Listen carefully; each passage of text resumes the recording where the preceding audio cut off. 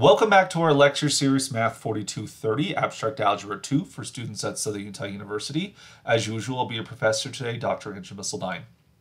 In lecture 29, we want to talk about the titular topic of splitting fields. So as we've discussed field extensions previously, we know that by Kroneker's theorem that given any field, any irreducible polynomial over that field, we can always build a field extension that adds a root to that polynomial into the larger field.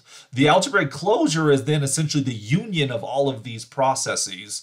That is, you take all of the roots of every possible polynomial put together. But in some essence, this is sort of like, well, as we've proven, this was a maximal algebraic extension that makes all of the polynomials split. Is there a minimal algebraic extension that makes certain polynomials split? That's what we mean, of course, by splitting field. But I keep on saying polynomials split. What does that exactly mean? Let's make these definitions explicit here. Suppose that we have a field F, and suppose that S is a set of polynomials from the polynomial ring F adjoint X, and say that E is a field extension of F. We say that the set of polynomials S splits over the field extension E if every non-constant polynomial that belongs to S, which I should mention that throwing constant polynomials into S is completely pointless. So for the most part, we can assume there's none in there. But, if there is, our definition accounts for it. But the set of polynomials splits over E if every non-constant polynomial factors into linear factors in the polynomial extension ring E adjoint X. So we say a polynomial splits if factors into linear factors. Thus, a set of polynomials splits if each polynomial factors into linears in that situation. We say that E, this extension field, is a splitting field for the set of polynomials S if S splits in the field extension E, and this is the important part, it splits in no proper subfield of E. In other words, E is a minimal extension of F where S splits over E. This minimal extension is very, very important when it comes to the definition of a splitting field. Many students sometimes ignore this. They're like, oh, E is a splitting field because this set of polynomials splits over E. That it splits, yes, but to be a splitting field, you have to be a minimum split. This minimum algebraic extension in that regard. Now, related to the idea of a splitting field, you have the idea of a normal extension. We say that E is a normal extension of F if E is a splitting field for some set of polynomials over F adjoint X. So splitting fields and normal extensions are essentially the same thing, but when it comes to a splitting field, if we say that E is a splitting field, we're referring to some set of polynomials S. When we say that E is a normal extension, we're thinking of it as an extension of the field, but the set of polynomials is implicit in that situation that are splitting. So it's the same notion. Be aware you're a splitting field if and only if you're a normal extension. But being a normal extension, of course, depends on the base field. If you choose a different base field, might it not be normal anymore, normal extension? We'll talk about these things in the future. And so the two notions, of course, are very related. Why do we use the adjective normal? Unfortunately, that's something we're going to have to talk about in the future. There is a reason for that terminology here. Believe it or not, it has something to do with normal subgroups. But I get a little ahead of myself here. Now, of great importance is going to be the situation where your set of polynomials is actually just a single polynomial. Now, if S is just a single polynomial, we often don't refer to it as a set. We just refer to it as an individual polynomial. And so we would say that the polynomial f of x splits in E, or that E is a splitting field for f of x in such a situation. If, of course, E is in fact the splitting field for the set S in that situation. Now, I should mention that if your set of polynomials is a finite set, then really it's no different than just being an individual polynomial.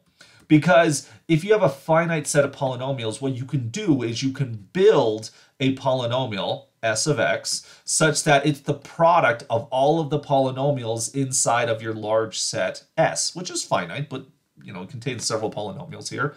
After all, each of these elements, f of x, belongs to the polynomial ring f adjoin x, and as such, the product of all of those polynomials is a polynomial in f adjoin x.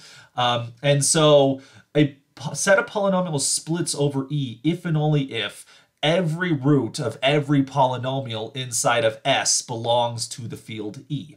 But all of the roots, if you look at the collective roots of the polynomials inside the set S, that's exactly the roots of the polynomial S, right? Because if, so let's say alpha is a root of f in the field extension E, then as f of x is a factor of s of x, then alpha is also root of s in that manner. And this goes in both directions. So the roots of the set of polynomials S is actually identical to the set of roots for the individual polynomial S right there. So the set of polynomials S will split over E if and only if the individual polynomial S of X splits over E as well. So when it comes to a set of polynomials, if that set of polynomials is finite, then without the loss of generality, you can just assume it's a single polynomial. So you'll often hear us talking about the splitting field of a polynomial. Now, of course, if your set of polynomials is infinite, then there isn't necessarily a single polynomial that can do all that lifting there. For example, you could take S to be the set of polynomials x squared minus p, where p is a prime number. P is a prime number inside of the integers. So we can think of these as a set of rational polynomials, like so. This is an infinite set because we know, of course, there's an infinitude of prime numbers, and there's no single polynomial that will contain all of the roots of these polynomials here, because the splitting field for this set is in fact going to be Q adjoin the square root of a prime, which this is an infinite extension. This is an infinite extension of Q, for which if you have just one polynomial, the field extension will always be finite, because you only have to adjoin finitely many roots, for which each root, worst case scenario, extends the field by a finite amount. And so yeah, you basically have two options when it comes to sets of polynomials you want to split. Either a single polynomial or infinitely many polynomials. Oftentimes we'll be very interested in this lecture series, of course, just in the single polynomial situation. Now, of course, we should mention that when you look at the algebraic closure of a field, every polynomial in f adjoin x will split over the algebraic closure f bar there. But usually speaking, f bar is not going to be the splitting field for a specific set of polynomials. And this is where the minimality comes into play here. Yes, every polynomial splits in f bar, but is f bar the smallest algebraic extension for which that set of polynomials splits? Now, there does exist, of course, such an example where f bar is a splitting field. If you take S to be the set of all polynomials, like so, then f bar is in fact the splitting field.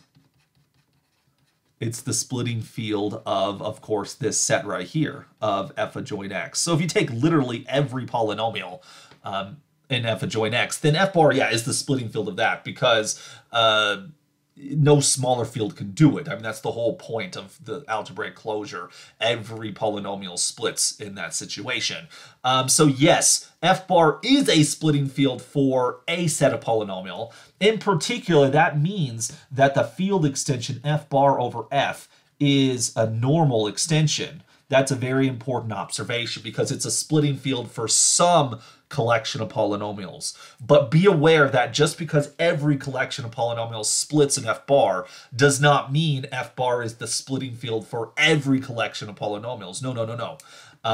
F bar is not the minimal extension there with that regard to make the polynomial split. So it's not the splitting field for that set of polynomials. Although it is a splitting field, but implicit in the definition of a splitting field is a specific set of polynomials. F bar is not the splitting field for every set of polynomial, but it is the splitting field for the set of every polynomial Fun little play on words there. All right, so we mentioned some examples of splitting fields, but let's look at some finite examples here. That is for some finite sets of polynomials.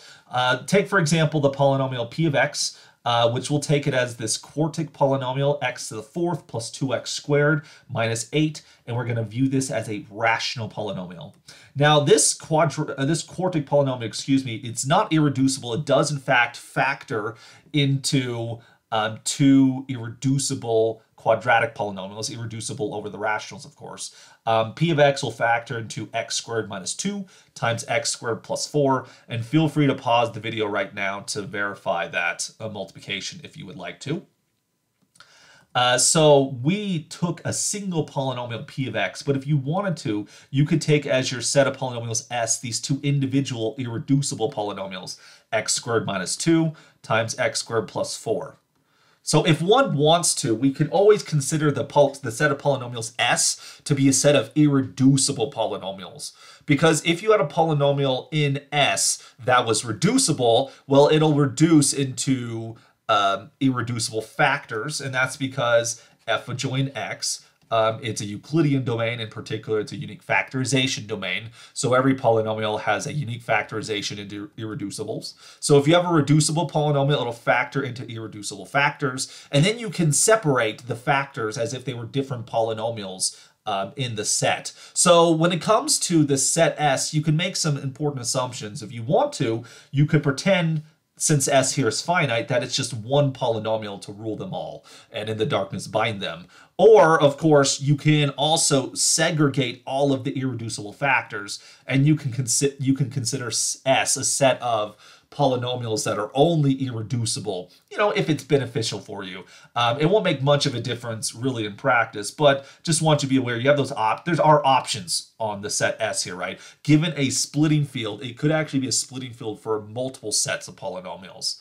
But if it's a splitting field for any set of polynomials, that makes it a normal extension. And that's why we introduced this idea of normal extensions, because being a splitting field, like I said, it could be a splitting field for multiple sets of polynomials. If it splits for one polynomial, then it's going to be a normal extension.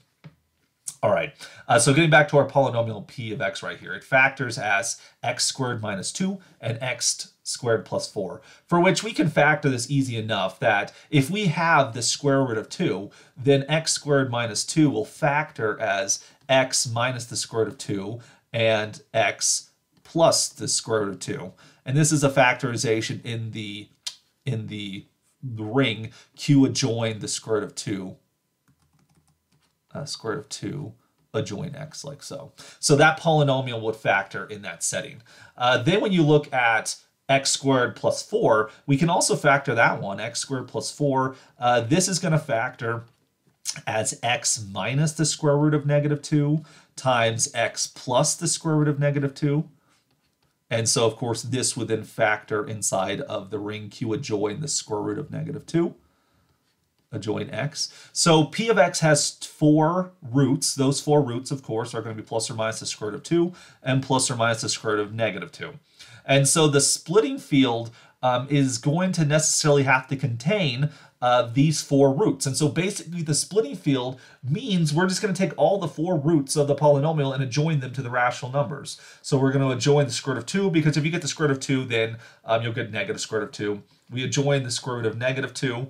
And so this gives us our splitting field. Because we threw in all the roots of the polynomial, that will make sure the polynomial splits. And why is it a splitting field? Well, if we were missing any of the roots, then it wouldn't split. And so in some essence, that's how one builds the splitting field. And we'll talk about that in just a second. That's how you build a splitting field. You throw in the roots of your polynomial.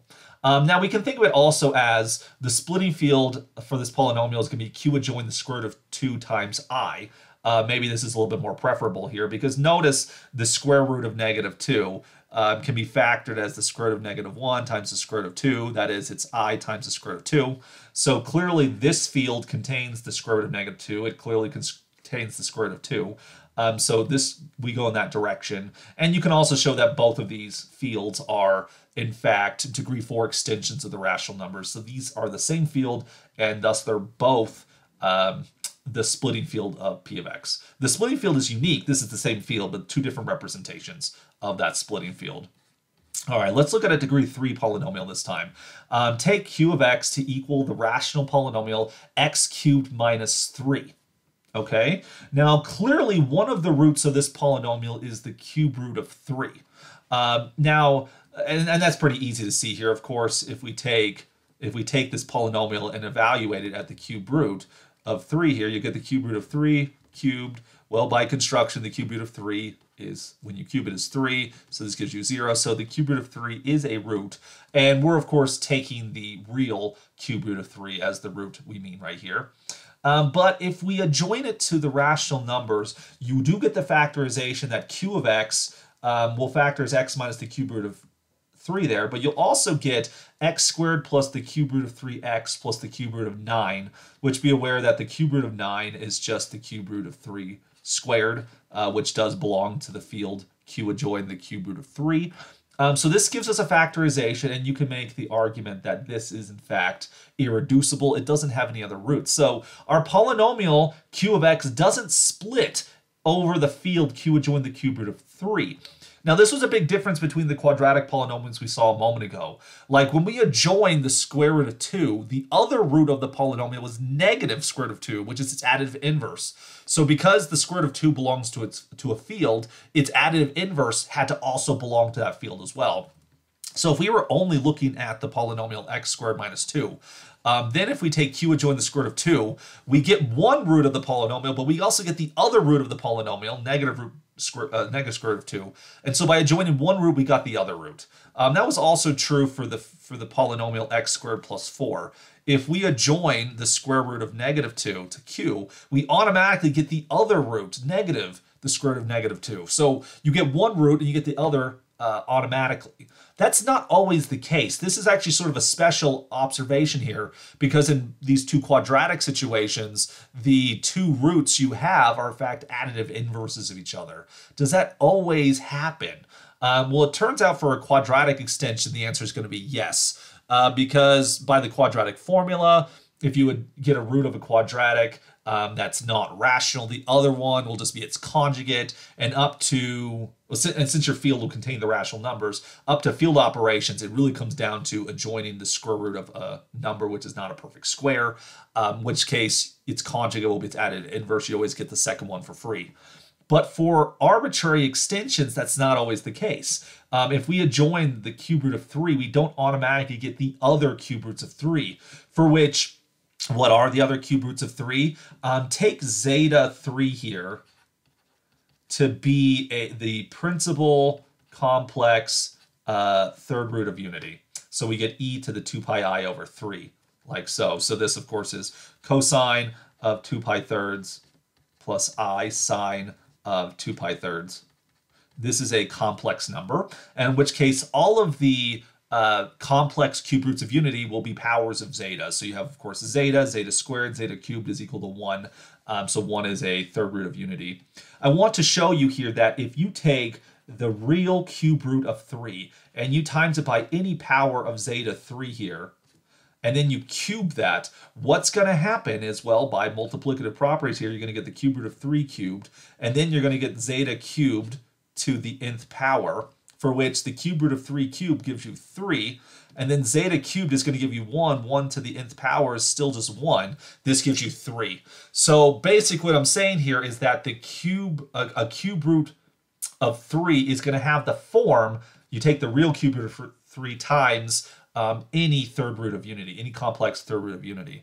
This will give you all the cube roots of 3. Why is that? Well, clearly we just saw a moment ago that the real cube root of 3 times a complex root of unity does give you a cube root of 3. Now, the cube roots of 3 are, in fact, the solutions to the polynomial x cubed minus 3. That polynomial has, at most, 3 solutions because its degree is 3. And as there are 3 complex third roots of unity, you times each of those by the real cube root of 3, we get all of the possibilities right there. So that tells us that if we take the field Q adjoin the real cube root of 3 times a principal complex third root of unity, that will in fact give us the splitting field. Why is it the splitting field? Well, because this field does contain the 3 roots to our polynomial Q. All right, so the polynomial splits inside of that field. Well, to be a splitting field, it has to be a minimal extension, right? The polynomial splits, yes, but is there any smaller field that does it? Well, notice that this field has degree 6 over the rational numbers. How do I know that? That's because I can factor this thing as Q adjoin the cube root of 3 zeta over Q adjoin the cube root of 3. Oh boy, let me clean up this a little bit, give myself a little bit more space. And then we also have that it factors as that, and then we have the cube root of 3 over Q, like so. For which this first one we already mentioned is going to be 3, because the minimal polynomial of the cube root of 3 is Q right here, and so that's a degree 3 polynomial, which gives us a degree 3 extension, and this right here is going to be degree 2. And the basic reason for that is since the cube root of 3, I chose it to be the real cube root of 3, and this zeta 3 is a non-real number.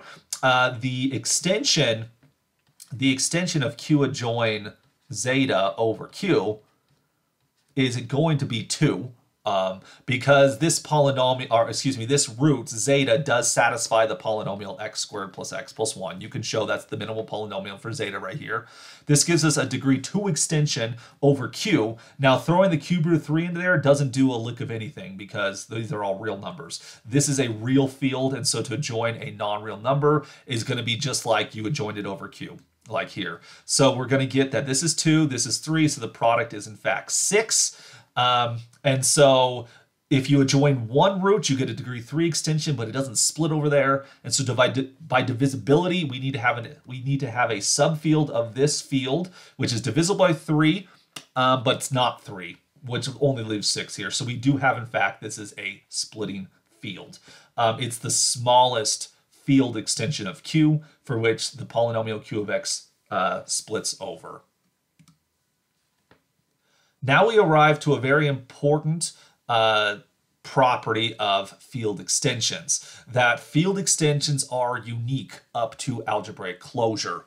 And so suppose we have a field f, and suppose we have a set of polynomials s. Then the splitting field of s exists and is unique inside of f bar there. So I do have to put a little bit of clarification here. When we talk about its unique inside of f bar, given two algebraic closures of a field, say something like f bar versus f hat, okay, we have previously shown that these two algebraic closures are necessarily isomorphic to each other. And in fact, if we have some isomorphism phi between them, this map phi, when restricted to f, the base field, this is just going to be the identity map, okay? Phi restricted to f is just the identity on the set f right there. So we proved that such an isomorphism is going to exist between algebraic closures. Now, if you do have the situation where a field E is a subset of f bar and E prime is a subset of f hat.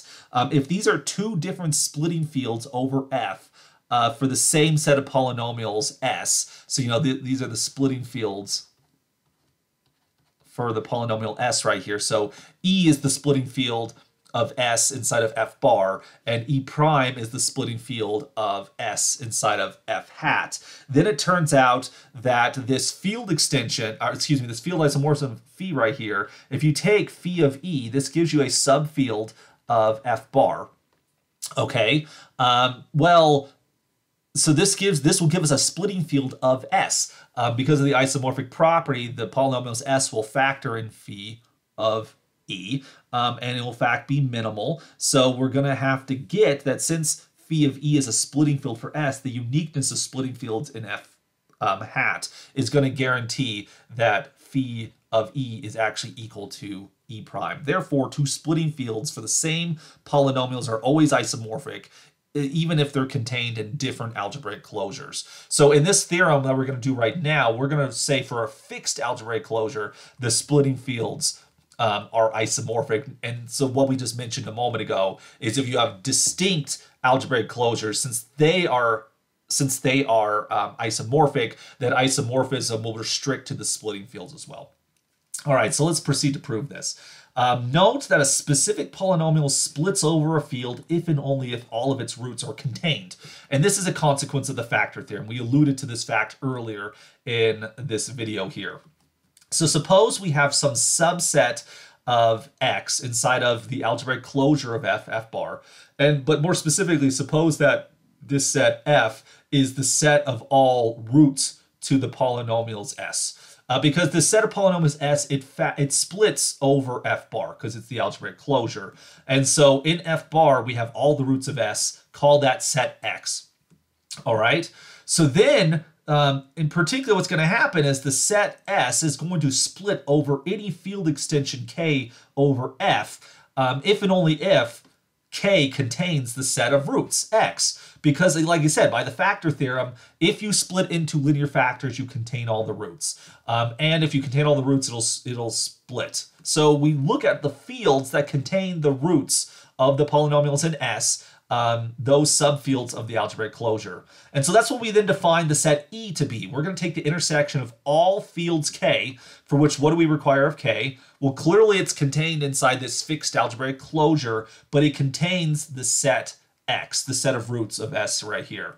Now, the intersection of fields is a field, so E is going to be a subfield of F bar. Now, since each of the fields K contains the field F, that means F is contained inside the intersection of the K's. Therefore, F is a subfield of E, so E is an extension field of F. But similarly, since every field in this intersection contains X, we see that X will be a subset of this intersection. So X is a subset of E. So E is a field extension of F that contains X. So by the above observations, all of the polynomials in S must split over E.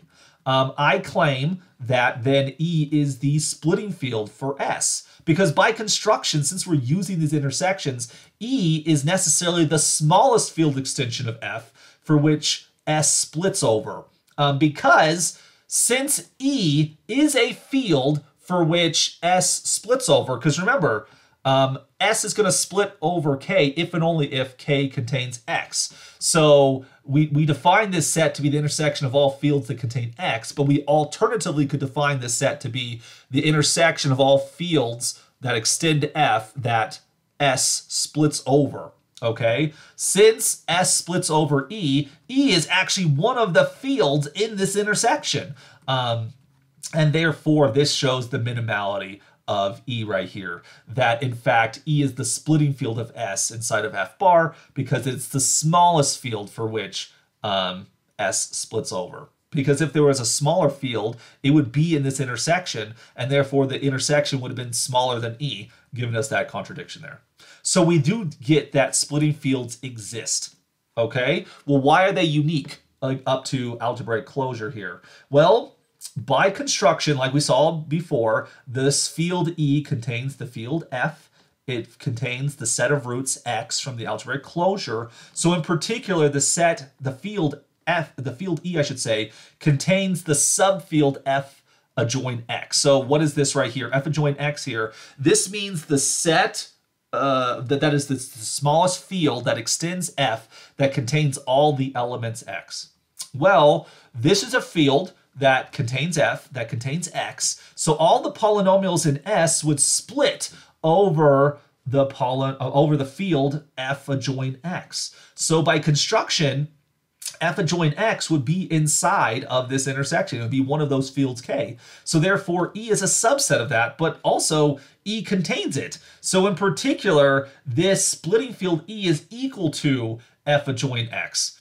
And so the splitting field is exactly that. The splitting field is the base field adjoining all of the roots of every polynomial inside of S. We alluded to this fact earlier when we talked about our examples, but then this proof solidifies it. And so as this set X is fixed with regard to the algebraic closure, that then determines uniquely the set E, the splitting field. The splitting field is exactly just the base field adjoining all of the roots of the polynomials which are contained inside of the algebraic closure. So splitting fields are unique inside of an algebraic closure. They exist, which then finishes this video on splitting fields.